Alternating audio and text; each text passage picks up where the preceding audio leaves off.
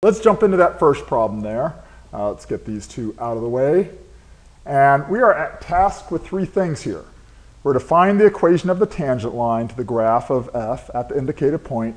And then we will use a graphing utility, aka our calculators, to graph the function and its tangent line and just see visually, demonstrate visually that they look like what we expect them to look like.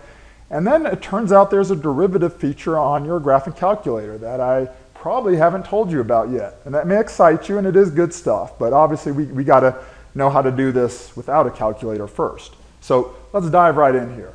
Let's go ahead and find the derivative. And again, I would take a little more time and detail in doing this if we haven't already seen it before. But I urge you to go over your notes, pause this and go over your notes if at any point you're not recalling how this came about. So remember, the derivative is denoted by f prime of x, and that's how we say it out loud. We don't say f apostrophe, we say f prime of x equals the limit as delta x approaches 0, as those 2 points get closer and closer together, of the rise over the run. But instead of doing y2 minus y1, we did f of x plus delta x minus f of x over, and instead of x2 minus x1, we do, x plus delta x minus x. And again, I write it that way when I'm introducing this to students and renewed it to really see the sort of parallel here between the y2 and the x2 versus the y1 and the x1. But typically what you're going to see in a book is that typically they're going to go ahead and not include these x's. They're going to go ahead and let those cancel out. So feel free to do that if you like. That is our definition of derivative that I showed on the previous slide. So let's go ahead and implement that. Let's go ahead and do that for this particular definition of f of x. So that's the limit. And again, we've presumably done some that are a little bit more on the easy side. This is starting to get a little more complicated, but there'll be nothing that's totally brand new that you've never ever seen before. So f of x plus delta x, that's like taking 1 over x plus 1. That's my original f of x, right? And remember, f of x plus delta x is like taking out the x and replacing it with x plus delta x. And then minus the original f of x. All over, and I'll go ahead and just call this delta x now. All right? On paper, I'd probably move on to another line, but since I'm doing this on video form, I'm going to conserve space a little bit here by just stretching this out a bit. And this is where, since we have a fraction minus another fraction in the numerator, this is where I'm going to go ahead and do the common denominator thing, right? So we'll do x plus 1 on this expression. And then over on this expression, we'll do the x plus delta x plus 1. And this is where students often start getting a little bit scared and feeling like this is getting really messy, these fractions within fractions. But hopefully you have a little bit of faith now that the algebra will all clean itself up. The clouds will part, the sun will come shining through. You better be careful, though, on distributing your negatives, as I've presumably warned you about already. So let's focus on this numerator here. And again, that's all over a big fraction bar. So let me do this big, long fraction bar. And as far as the numerator goes, or the two fractions in the numerator, notice that we now have that common denominator. So let's go ahead and tackle that. And again, let's not FOIL it out. Let's cross our fingers and hope that that cleans itself up in some miraculous way. Let's not FOIL that out. But it is now a common denominator. It is the denominator for both of these fractions up top. So I will just go ahead and address both of those fractions over one big fraction bar there. So the x plus 1 here gives me x plus 1.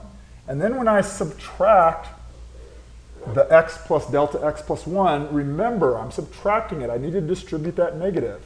So that's going to be minus x minus delta x minus 1. Pause, let that sink in. That's a huge point if you don't catch it again. Make sure you pause it and study that and see why that is. And again, that's all over delta x. And this is where students want to be lazy, not fill in the blanks. Please don't. Please just be diligent and disciplined. Write the lim. All right, and let's scroll down a little bit here. And here's where things start to clean up.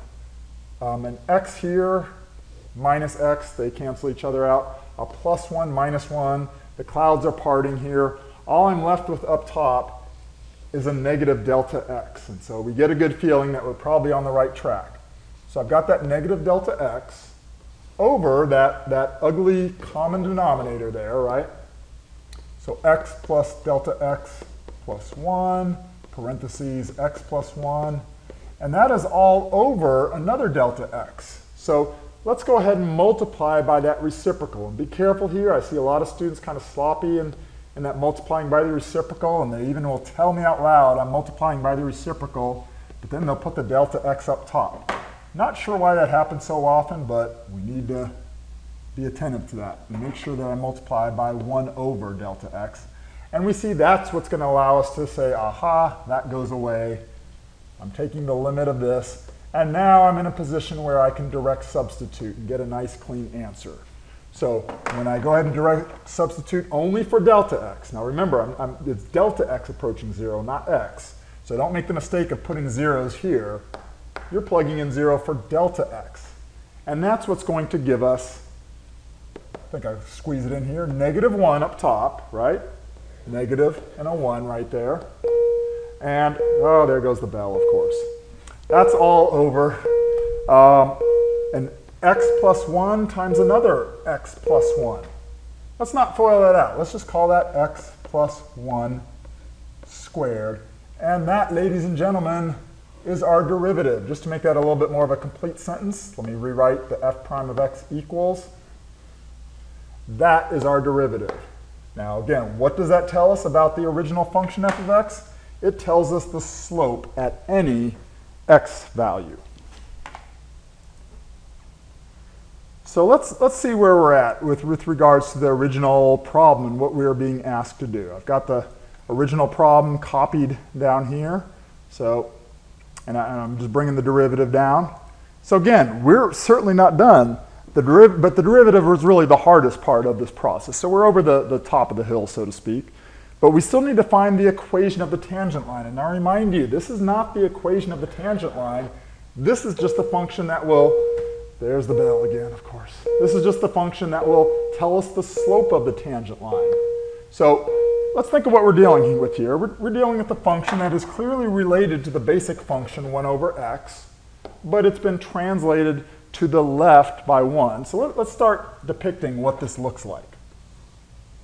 We've got a function that, again, looks like our basic 1 over x function, which is this beautiful thing, which is called a hyperbola, by the way, I haven't mentioned before. And it's been translated to the left by 1 unit. So there's to the left. And let's go ahead and draw the new vertical asymptote here at x equals negative 1. And what is it we're trying to find here? Well, we want the derivative at this point, 0, 1. So we want the, we don't want the derivative, we want the actual tangent line, right? So we want the actual equation of this line right here. And what does that have to do with this derivative? Well, again, the derivative is what will tell us the slope. So let's go ahead and figure that out. What is the slope of this tangent line at 0, 1? Well, the derivative, or f prime of 0, and I'm plugging in 0 because that's the x value I've been given. If I plug in 0, that's going to give me negative 1 over 0 plus 1 squared. Again, I'm just plugging 0 into this derivative equation. And that's going to give me negative 1 over 1, or just negative 1. So the derivative just told me that the slope of this line, this tangent line, is negative 1. So that's a good part. We're well on our way to finding the full equation. Remember, the full equation, we tend to like point slope form in AP Calc. And that's the one that looks like this. Y minus y1 equals m times x minus x1. That's sort of using the little kitty notation. The grown folk notation would be to say y minus f of x1 equals f prime of x1 times x minus x1. Again, I'm just saying the same thing, but I'm using the more adult calculus notation. And the good news is we've already got most of this information. You just need to identify it. We already calculated up here that f prime, that our x1 is 0, right? And we just said that f prime of 0 equals -1. So I'll put that here, -1. Remember, a lot of students put the full derivative equation here. You don't want the full derivative equation. You need to plug in the x1 and get an actual constant there. So times x minus 0, and then y minus, and that's where we're going to put the actual y value here, which was given to us in this case, but if it wasn't given to us, we could have plugged our x value, 0, into the original equation, and that would give us the y1. All right, so I'll put a 1 here. And again, this is something I probably told you before. You may stop right here and call it done. In fact, I urge you to do that on test. The only reason to go a little bit further and put it in slope-intercept form is to be able to check it on your calculator. And we were asked to do that in this problem. So let's go ahead and do that. That would simplify to -1x, or just -x. And if I move the 1 over, I see it should have a y-intercept of +1. All right, so either of those is valid.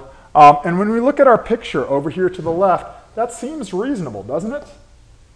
We expected a negative slope because it's going downhill. So we're not surprised by that -x. That seems reasonable. The +1, the y-intercept of +1, seems reasonable when we look at our sketch. So we're keeping our brain engaged and saying, does this make sense? Well, let's go to the calculator now and give us be extra sure. So I've typed in the original equation, and there we go. Here are my window settings here, by the way, -2 to 1 along the x-axis, and -5 to 5 on the y. So here's the graph, and if I go to y equals, and I type in that tangent line, -x +1, I hope it's going to be tangent. And it is. That may not look like a slope of -1, but remember, things are kind of skewed because of the window settings. I mean, if I really felt strongly about it, I could tweak those window settings, and let's make them a little bit tighter. How about from -2 to 3? But again, at this point, that's just sort of cosmetic. I just want to visually see, does that look tangent? And it sure does look tangent at the point 0, 1. So good. All right, so where are we in this problem? We have done part A. We found the equation of the tangent line to the graph of f at the indicated point. We've also done part B. We've used the graphing utility to graph the function and its tangent line. And part C is something you'll probably like if you're not already aware of it, is that you can actually get the calculator to just tell you not only the derivative, but the tangent line without doing all the algebra. Now, of course, you know better than to think that that means we're really doing calculus. You know you need to know how to do this by hand, and we'll continue to develop more reasons as we go on in the course why the calculator method alone is not enough. But let me go ahead and show it to you despite those warnings. I'm going to delete the tangent line that I have and go back to just graphing the curve. And I'm going to show you a couple different things on the calculator. I'm going to go to Second Calc, that's right above the trace button, and notice option number 6 there, dy over dx. That is another notation for derivative. I probably haven't introduced that to you too much yet, but just take my word for it for right now. Let's go ahead and go to that. I'm going to just press the number 6 on my calculator keypad. And I'm going to now type in the x value that I want. So remember, the x value that I wanted was right here. So I'm going to type that in. I just hit the 0 key and hit enter. And notice that it tells me that the derivative, the dy over dx, is -1. Again, think of that as the same thing as f prime of 0 in this case. Now, if you're wondering why is it -1.00001, that's our calculator being goofy, and we've seen that before. We should know that we'll just say that agrees with our derivative value of -1, which we got right here. Now, even better, the fun is not over here. Even better, this is probably the only time in this class that you'll ever go to this menu, but I'm going to go to Second, and then right above the Program menu here, right above it, it says Draw, and notice that option number 5 there says Tangent. So I'm clicking the number 5 on my keypad, and again, I'm going to type in the x value that I want, 0. I just hit the 0 key and hit enter. And ta-da, the calculator will not only draw the tangent line, but it gives me the equation as well. So here is the calculator screen, and it gave me the equation right down here. Again, I hope you don't think that's any kind of substitute for doing it by hand. It's a nice way of checking, but we absolutely need to know how to do that by hand. All right, that was example number 1. That was part C. That was example number 1. Hope that made sense.